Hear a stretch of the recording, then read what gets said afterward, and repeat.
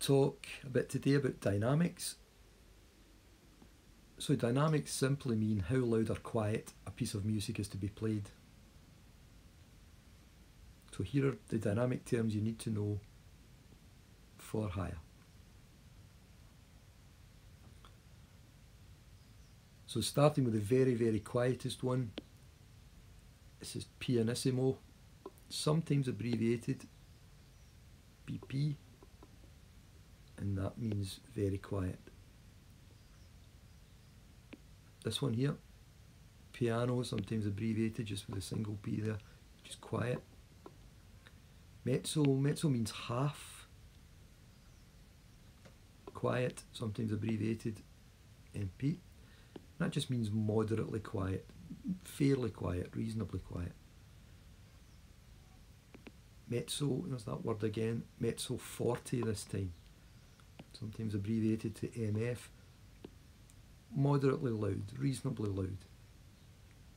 Let me see this forte word again.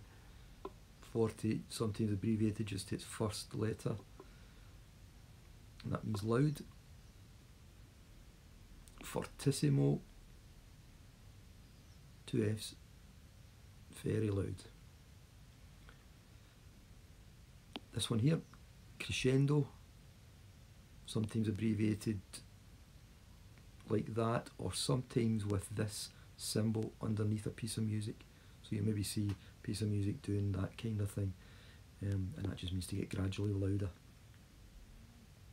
Opposite of that, diminuendo, sometimes abbreviated DIM, or with the arrow going the other way, so you might see underneath a piece of music this kind of thing, just like that, to tell you to get gradually quieter.